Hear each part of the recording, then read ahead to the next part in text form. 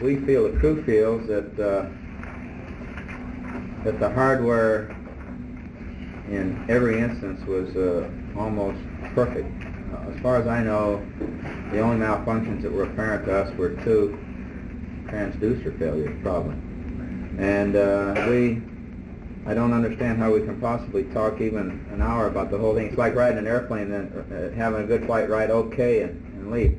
But nevertheless, we would be happy to answer or respond to questions, or else discuss the launch with you and point out some peculiarities that we noticed. For instance, one of the things that we mentioned before, in the latter stages of the S2 burn, we picked up an oscillation that we didn't expect.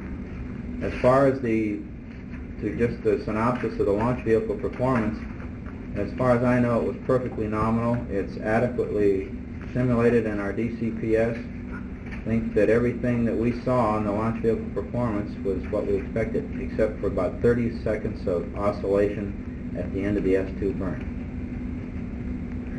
And I understand you already know what that was. It was an O5G vibration or a pump and a turbo pumps on the S2. The only time we had, from the time of tower clear until about T plus 35 seconds, it's just noisier than hell. There must be a perfect reflection off the ground at that point, and we just couldn't hear very well.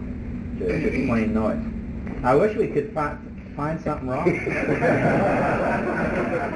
We're glad. I don't know what we can say. I think we're happy, Frank, with no questions.